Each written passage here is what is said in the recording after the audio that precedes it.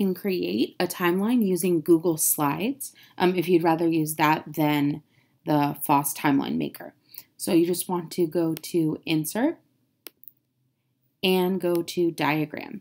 When that comes up, you'll see a bunch of options over here: grid, hierarchy, timeline, process. You don't want to use hierarchy or grid. You want to make sure you click on timeline. And there's a bunch of options down here that you can see.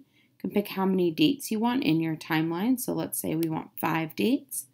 And then you can choose the color that you want. So let's say that we want it pink. So you can see all of your different timeline options that come up that you can choose to incorporate in your slides. So let's say we want to use this one. When we click on it, it automatically goes in. And then all you have to do is change the information. So let's say your first date was 1988. And we'll say Miss Novak was born. What a great day for everyone.